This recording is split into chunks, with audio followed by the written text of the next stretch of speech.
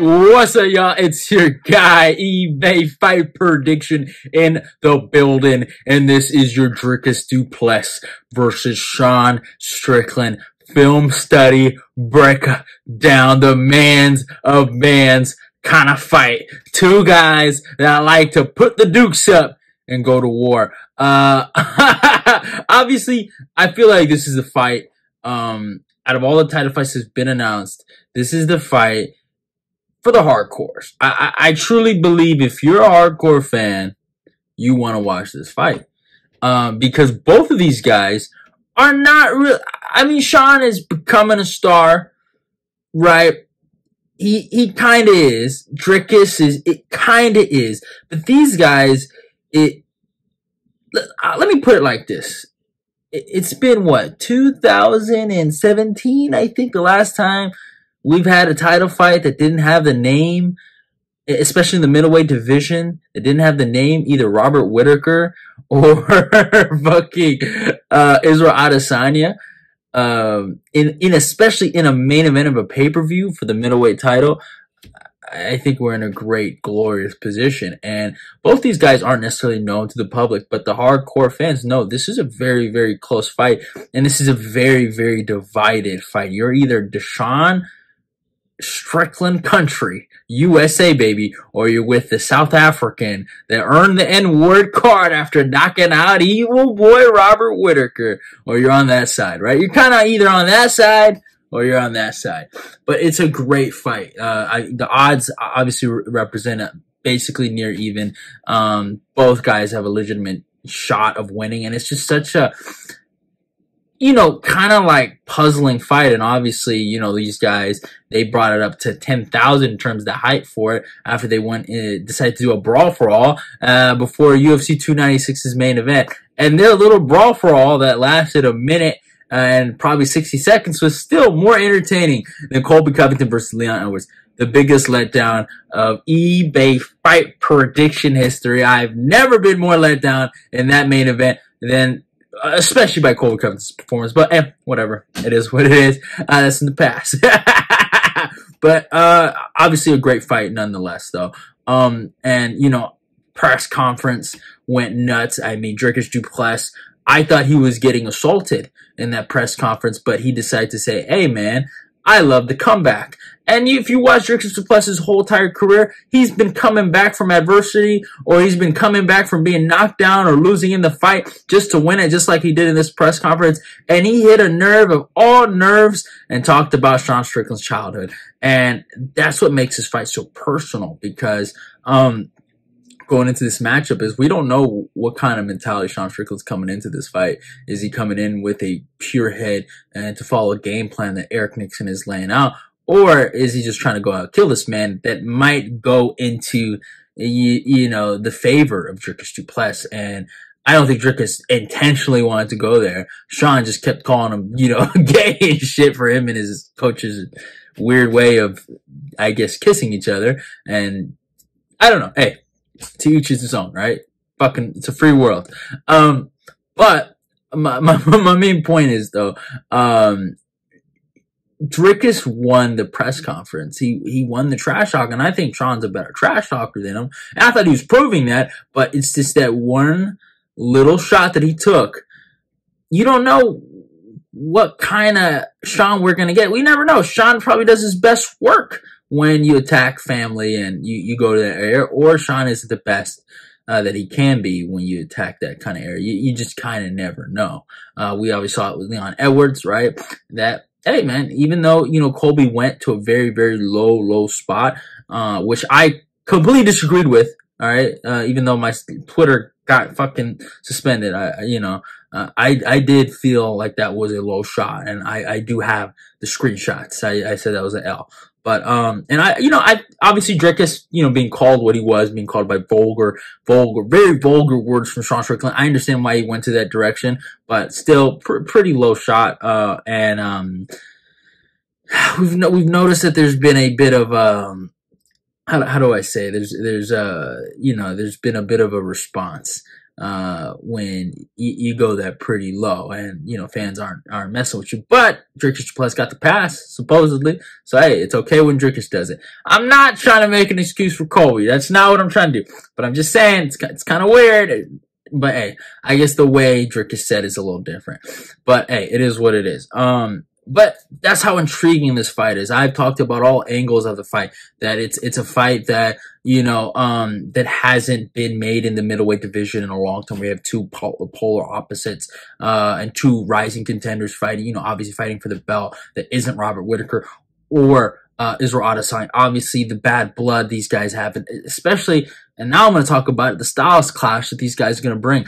Strickland is a very unorthodox Philly shell, but squared up stance, boxer basically, that fights MMA, and it's kind of crazy. And Dricus du Plessis is a very unorthodox, offensively based, MMA fighter that's well balanced in a lot of assets of the game in terms of striking and grappling, but he puts this barrage of multiple attacks on you, and you're overwhelmed with this offense and this wave, this tsunami, if you want to call it, of grappling, wrestling, striking, and just basically overall offense that's being put on you, even though it might be untechnical and it might be a bit, overreaching where he's, leaving his chin out in the air, but it's the offense he presents to you that overwhelms you, so you just can't take advantage of the counters that are there, and he basically breaks you. And it's such a great matchup because both these guys are unorthodox in itself. The way these guys fight, you don't see guys like them a lot. You don't see guys that are trying to replicate what these guys are trying to replicate. So that's what makes this matchup so fun. And obviously, Sean being more of, a decision kind of fighter, and Dricus being a complete finisher. So I think that's what makes this matchup so great. And, even though the UFC 297 card is garbage, I want to say it is a garbage card. This fight in itself and also Arnold Allen versus Mozer Evloev is a great fight too. That makes me hyped for the card nonetheless, especially these kind of fights. But yeah, enough of the, intro in itself. Let's talk about the tail of the tape. Obviously, we know Sean Strickland, Mr. Tarzan, is the champion of the world, comes to a record of 28-5, is fighting out of Las Vegas, Nevada, age 32, a height of 6'1", and a reach of 76. Dricus du Plessis comes to a record of 20-2, is fighting out of South Africa, baby, age 30, a height of 6'1", and a reach of 76. So interesting. The reach. I think it's something that's really cool in the matchup. I think both guys have had a lot of reach advantages over some of their opponents, and that's what's kind of led to some of their victories. I especially feel that way about Dricus du Plessis. I felt like that played a major factor in his Robert Whittaker victory was his reach advantage. Obviously, he's super long, and he's just really wiry, and at the same time big. He's a tank, and it does go to his favor, obviously, and obviously Sean Strickland in itself, the jab, the 1-2, all the straight shots, you need to have that reach, you need to have them long arms, so obviously goes to him too. And I think it's going to be interesting to see how both of them kind of deal with each other, when it comes to them having the same reach. I feel like Sean will have a better adjustment because obviously he dealt with Israel Adesanya, who has long arms. I don't know if Dricus will be able to take someone with the same kind of reach, someone especially backing him up. They both go forward, so someone's gonna have to will, and it's gonna be interesting to see how either kind of deals with being backed up, and how they kind of adjust their game plans when they're on, the back foot. So it should be interesting to see how well this matchup plays out. But besides all that though, let's get into the film that I wanted to talk about so badly. So I did a 3-fight film study, on this great matchup in itself. I talked about, you guys guys know how it goes. Sorry for the little, fall in my words, but I look at 3 fights. I look at, a matchup where they fought a very similar opponent to the opponent they're fighting right now, in the past, and see how well they did. If they did good, I'll talk about that particular matchup. Then I'll talk about the one they did bad. And then I'll talk about their most recent performance and how well they looked. And we'll just talk about that. Let's start off with Mr. Steel Knocks Dricus du Plessis. I feel like a lot of people forget this guy used to be a welterweight, which is kind of interesting. Both of them actually used to be a welterweight. And I wanted to talk about his Roberto Soldic matchup that he had in KSW. This was back in the day. This was the rematch. Obviously, he won one of these fights, so it is interesting to see how Soldic responded, obviously, in the rematch. And this was complete domination from Soldic in this whole entire matchup. And it's something that Sean can look at. Obviously, Soldic is a completely different fighter than Sean, but it was the distance management, the counter punching of Soldic that let him win this fight. He took advantages of Dricus's sometimes ability to take damage, and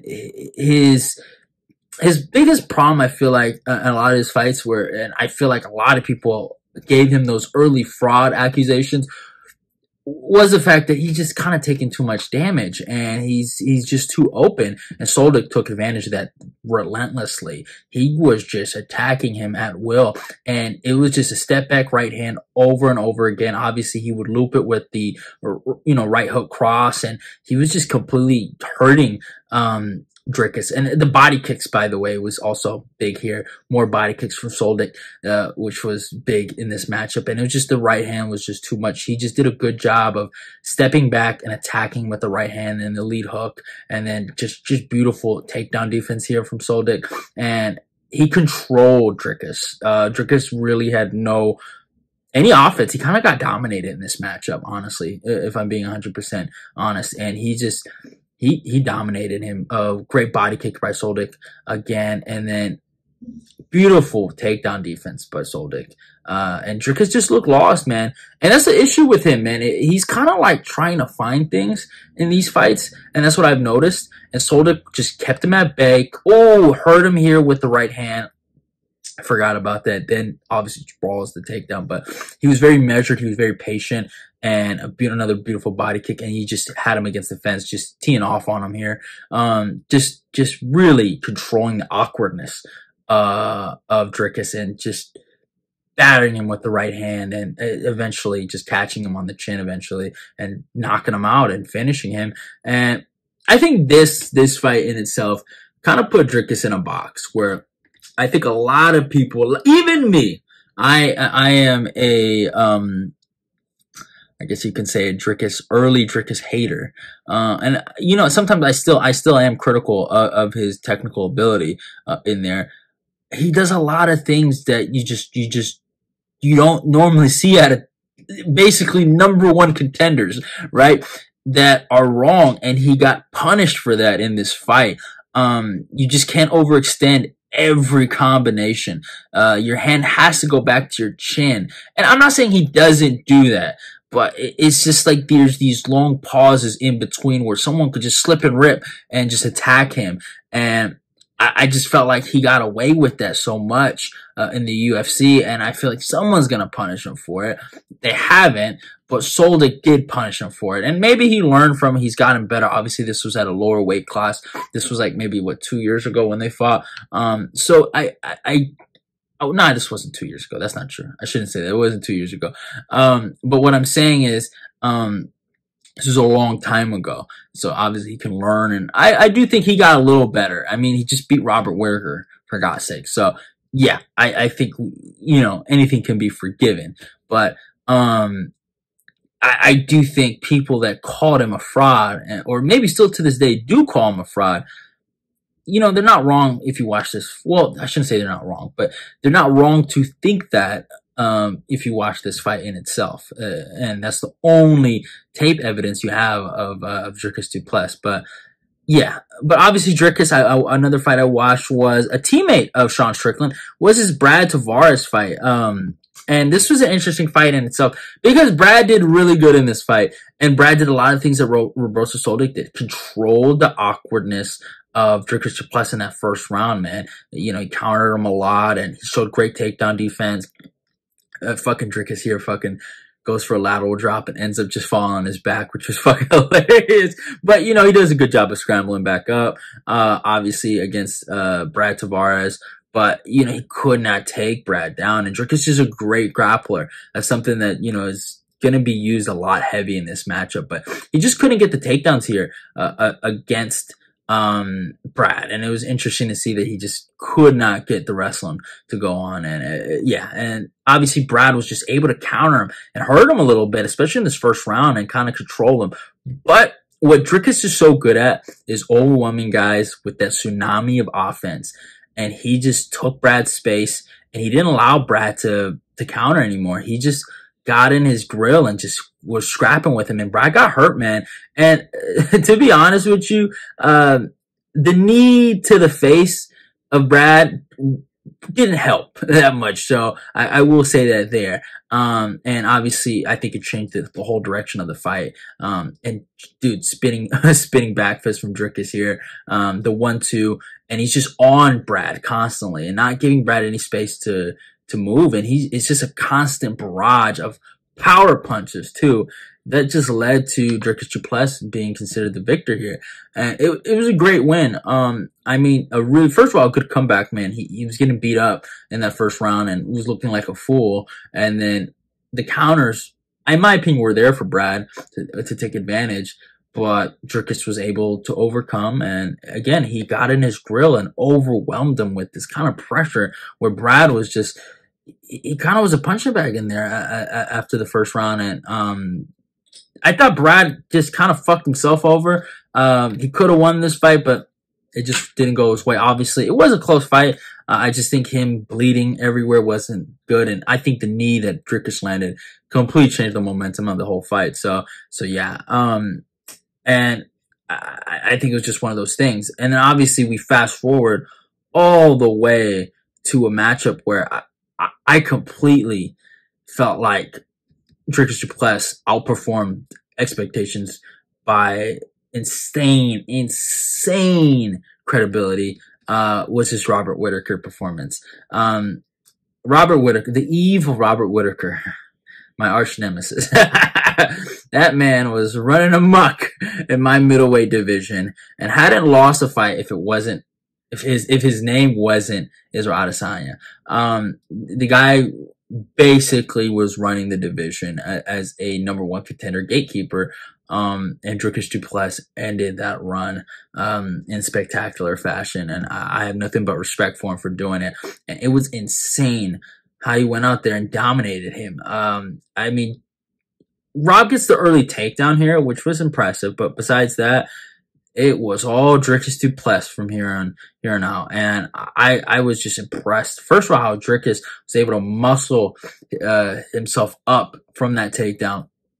And then to just basically start battering Rob on the feet. And it was weird. Beautiful jabs here from Dricus. And he just took Rob's space away. And again, the offensive tsunami that he brings. And then the big little fucking head and arm throw he gets on him. And then obviously the ground and pound that he lands on Robert Whittaker's face. It was just too much for Rob. And he eventually gets overwhelmed. And it was crazy because everyone and their mama said Dricus had no chance. And he just went out there and just dominated this guy. He was doing pullback counters on Robert Whittaker, for God's sakes. Then lands a beautiful jab here, rocks him. And Dricus, you know, obviously he's fighting a guy that I think is way better than him technically, but it was the durability or the lack of durability from Rob that just showed so much in this matchup. And then a beautiful body shot to the finish against Rob, and he finishes him in the corner.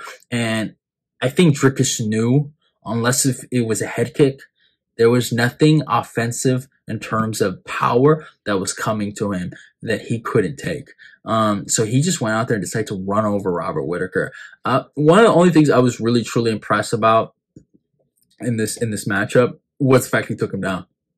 That's insane. I think Robert Whittaker has been known for great takedown defense, and he controlled him for a little bit too. So it's like, for him to just go out there, finish him, take him down, dominate him, and just make him look like a nobody, look like a fucking schmuck that I've always thought he was, by the way.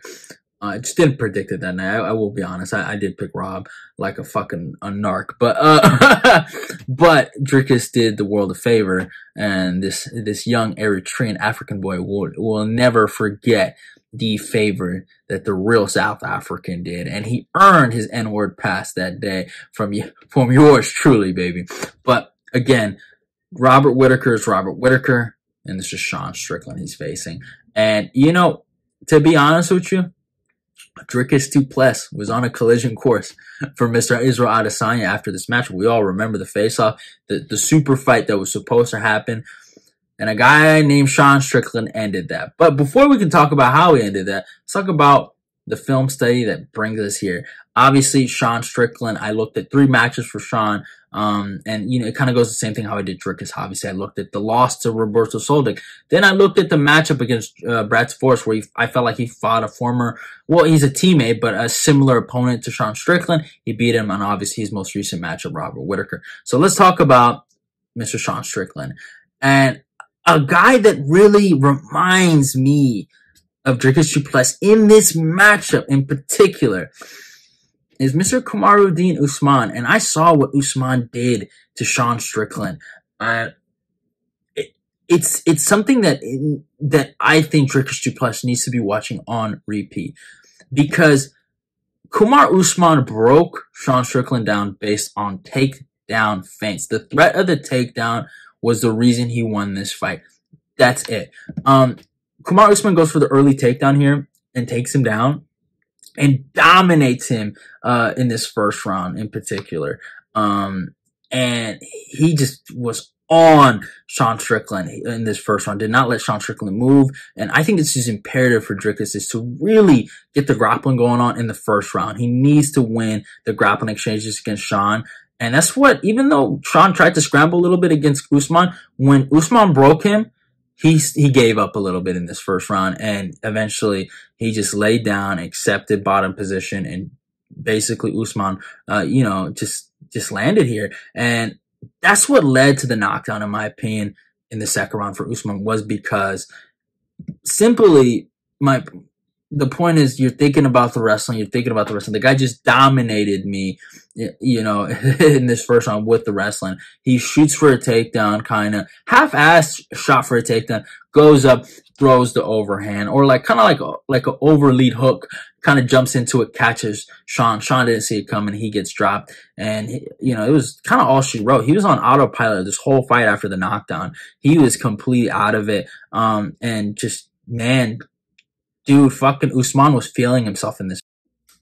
Sorry for the interruption, y'all. The phone kind of died out, but yeah, like I was saying, Usman was feeling himself. He was moving around, kind of just jabbing at him, having fun in there, you know. And he was just doing his thing, jabbing to the body, did the little Superman thing, Kamehameha with that bitch, you know. It was kind of funny seeing him do that. And then obviously he gets the last takedown, wins the fight, dominates Sean Strickland, and is considered the victor here. And you know, hey man, it is what it is, for Mr. You know, Sean Strickland. It was a long time ago. It was at welterweight again, like same thing. Yeah, it's kind of funny how similar some of these guys are, him and Dricus. Like even though they're so polar opposites in terms of their style, their personalities, but I feel like they're come up to this moment. Both guys that, you know, have been through adversity. Both guys weren't necessarily given the best shot to being a champion or a number one contender. And they rise above that. And obviously, Sean Strickland, it was kind of tough to find an opponent that mirrored Dricus du Plessis. But I had to think real hard, because I had to think about a guy that's a good grappler, decent striking, but is an offensively based fighter. And you know who popped up in my head? The GOAT! Brendan Allen! And Sean Strickland does have that win over Mr. Brendan Allen. And man, honestly, a win that has aged fucking beautifully for him. And he dominated Brendan with a jab. And it was kind of crazy, because when I watched this fight, it's like, who is this guy? This is not the Brendan Allen I know. He even took down Brendan Allen, for God's sake. It was kind of crazy. But he dominated him with that 1-2, and it was constant. And Brendan just kept going forward, kept eating. He didn't move his head. He didn't faint, but just Sean just kept peppering with the jab, until Brendan just really couldn't take it no more. And it was beautiful to see how Sean was able to just control Brendan with a simple jab, a teep kick to the body, which was big for Sean. But yeah, it was the jab. And anything that Brendan would bring in terms of a brawl, too much velocity, Sean knew how to overcome, either get to the clinch or get out, and was just the more defensively sound fighter here. Good, 1-2 that tripped up Brendan here, and it just was too much for him, man. It was a barrage of straight shots to Brendan's face, and eventually his chin gave out. He got knocked out, he got finished, and it was a loss that I think to this day haunts Brendan. I think he even affected him going into his Chris Curtis fight. Just Sean being in the corner, all the trish talk, but he's risen above this loss, and I do think they will run it back one day. But just Sean was the better man, and there's no denying it. And Brendan, his lack of defense and his defensive responsibilities what failed him here. And that's what I see in Dricus du Plessis a lot, is in a similarity there. And if Sean can do the same thing, now, yeah, I know Sean is known for having a lot of decisions, but Sean, if he touches you could drop. No one's Superman in this game. So if Strickland can do what he did in this matchup against Brendan to Dricus du Plessis, Dricus is in a whole world of hurt, man, because, man, you spoke on that man's childhood. You made fun of his traumas. I don't think he's going to forget. And I kind of feel like Sean Strickland is the kind of guy that even believes in his world he's never been good enough. And when he fought Israel Adesanya, he just had this big chip on his shoulder when he fought him.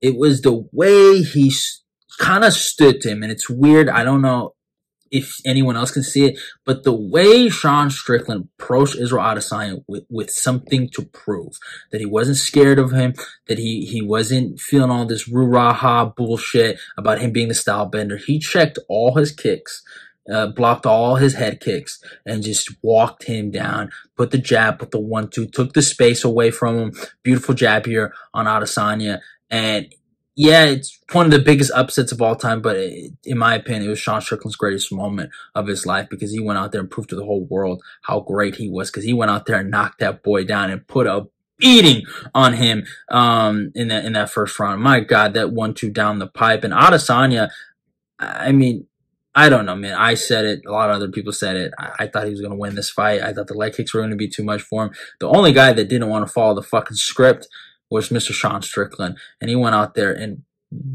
whooped the shit out of Israel Adesanya. And this wasn't just it. The first round just wasn't it.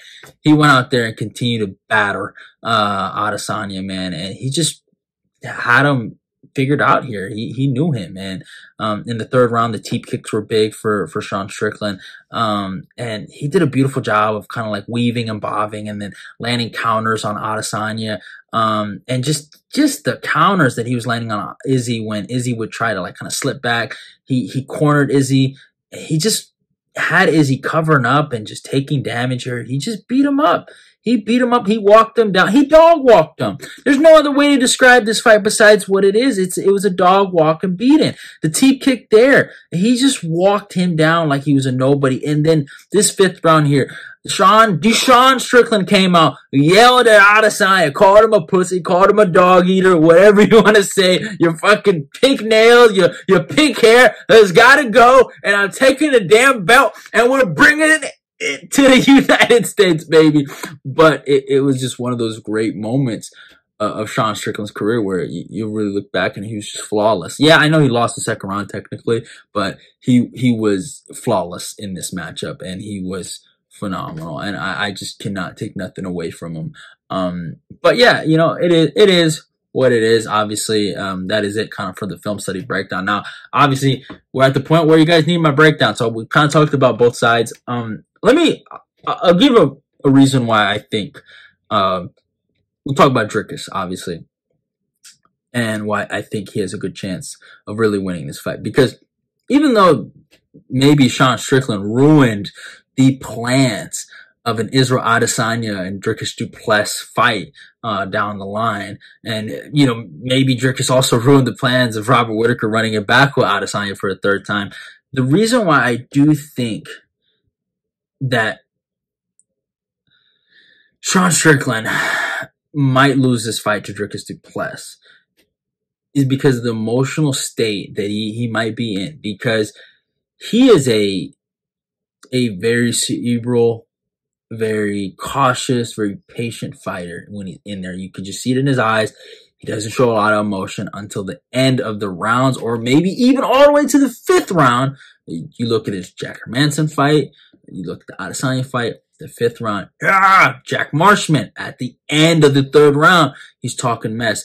If he brings that guy out in the beginning of the fight, Dricus du Plessis, again, the tsunami of offense that I like to call him, it could lead to a counter, and Sean isn't the most durable guy in the world. We saw what happened when he fought Alex Perry. He got knocked the fuck out. So it's not impossible. He doesn't have an iron chin. You know what I'm saying? He Zaleski dos Santos smoked him with the wheel kick. He can be hurt, and he can, be dropped. I mean, Usman dropped him, and obviously the grappling, I don't think will be a factor in terms of Dricus just chain wrestling for 5 straight rounds and beating him. But I do think it could lead to openings on the feet because the wrestling feints and the threat of the takedown. We saw it affect Sean deeply in the Usman fight. So it's there. We know Sean's not the most durable, and I think Sean is less durable than Dricus because Dricus doesn't have defense, but he's been in the fire a lot more than Sean, and he survived a little more, I guess. So all those opportunities are there for Dricus to go out there and take advantage. And I do think Dricus has a real solid chance of winning this fight. I really, really do. But I keep going back to the Sean Strickland side, and that's where I'm kind of leaning towards. I am leaning towards Mr. Deshaun Strickland. And I'll kind of give you guys a more analytical reason why I do think he wins this fight. I think if you watch the Roberto Soldic fight with Dricus du Plessis, if Sean doesn't have to back up the whole fight, I don't think he has to do that, and Roberto didn't. If Dricus is putting too much pressure on you, you get back up for a little bit, but go right back to putting him on the back foot, putting the pressure on him. And that's what Soldic did. He got out of the way of the offense of Dricus and then put his offense on Dricus constantly with the right hook handers, the body kicks. Now, obviously, Sean doesn't have body kicks, but he has teeps. So Sean's gonna have to use the teeps like crazy. The right hand instead of the big, the jab they use is gonna have to probably be more used in this fight. And just controlling the awkwardness. And that's such a weird way to say it, but that's what Soldic did, was control the awkwardness of Dricus Plus. That's what Brad Tavares did in the first round, was control the awkwardness. Make him pay for his mistakes, and make sure you make that your first priority is the slip and rip. You have to slip and rip. You have to make him hesitate, because Robert Whittaker tried to out-jab him, and all fucking Dricus was like, is that all you got is a jab? And he fucking punished him. So Sean's going to have to throw that right hand a lot more. And Sean does have it, man. You saw in the Adesanya fight in the later rounds, he was bobbing and weaving. He was slipping and ripping. And he does have that. And I just feel like Sean is I don't know, like he is the more tested fighter in the UFC. We've seen him 5 rounds. We haven't seen Dricus in a 5-round UFC title fight main event. We've seen Sean Strickland in that, and we all know when you defend your title, not when you defend your title, when you win the title in your first title defense, you get 5% better. And I think we're going to see a way better Sean Strickland coming to this matchup against Dricus. And I don't think Dricus talking mess about his childhood is going to deplete him or decrease his fight IQ. I think he's going to go out there and be more motivated to win and be smart about it. And just Eric Nixon and just the whole Extreme Couture crew that Sean Strickland has and all the people that back him, I just feel like it's just going to be a little too much for Dricus du Plessis. And that's one of the reasons why I think Sean Strickland is going to win the fight. But here's the second reason. So just hold up, y'all. Let me get some USA in this. Oh! And your second reason, brother, you heard it here first, baby! America ain't losing their second world title champion on the 20th, baby. And Mr. Dricus du Plessis, you refugee, you better get ready because Deshaun Strickland is coming for you, baby. And you thought eBay Fight Predictions forgot about your colonizer having ass? Oh, what you did to my guy Derek Brunson will pay back the whole. Yeah, I love you for what you did to Robert Whittaker. But hey, old crimes must still be paid, and Mr. Deshaun Strickland will make you pay with a jab, a quash, and a little bit of USA. So eat your damn vitamins, get your prayers ready, because you're not winning that world title. Hope you guys enjoyed the video. Love y'all. Goodbye. It's your boy eBay. I'm out of here. And yeah, USA ho. Enjoy. Love y'all and goodbye. I'm gonna go check that out. And hey, subscribe to eBay's Fight Prediction. Let's keep the eBay Fight Predictions Nation growing.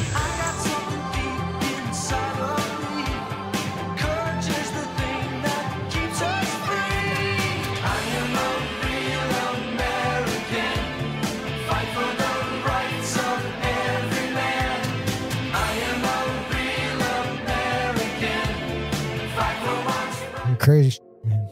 Yeah. It's okay, man. It's a lot of that's sad, dude. I used to be scared at night. Like, I used to stand up. Like, I heard when I was a kid that, like, if you peed around your, like, animals could pee somewhere that other animals wouldn't come. You know what I'm talking about? You know what I'm talking about? Huh? Yeah. Have you ever heard that? Yeah, I'm sorry, bud. So, I'm sorry, buddy. That's all good, dude.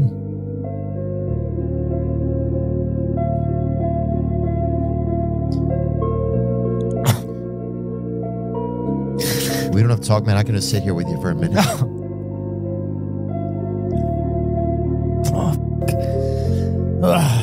Stay sick. I can just sit here.